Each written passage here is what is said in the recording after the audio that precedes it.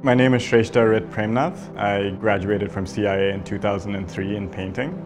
I moved to Cleveland from Bangalore in India.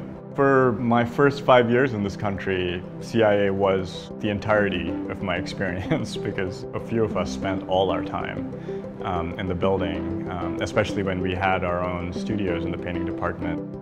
Students don't realize when they're in school that you have so many resources that are focused on you, and never waste that because you'll never have it again.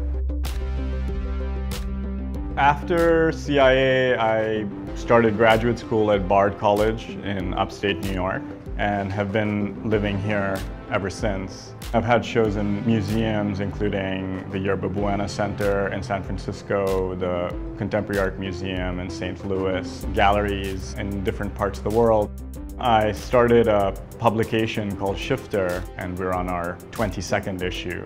It turned into this kind of international platform for thinking through ideas, and each issue is focused on a theme or a topic, and we invite artists and critical thinkers and various people to contribute either text or image in relation to that topic. I had two careers. I had both Shifter and my art career, and through Shifter I met curators, I met other artists who came to my studio, who curated me into shows, and in a way Shifter then became a way into the art world, and the art world became the platform for Shifter. And I didn't plan on it, but it worked out quite well. So this piece is from my most recent exhibition called Not.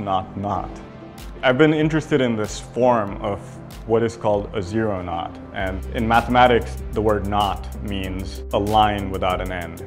So the simplest form of a zero knot would be a loop, like a rubber band. And so this piece, literally, if I held the two ends of it and pulled it, it would turn into a line. Although each of these things appear to be a knot, they're actually just a kind of entangled form of a line. This piece kind of thinks about that idea that something can simultaneously be zero and can have an infinite number of visual forms.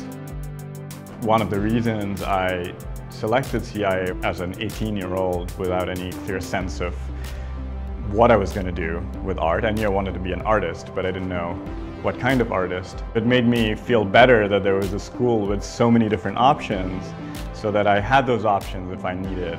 It was really the work ethic in a way that has remained with me and that I continue to emphasize, I think, in my own teaching now.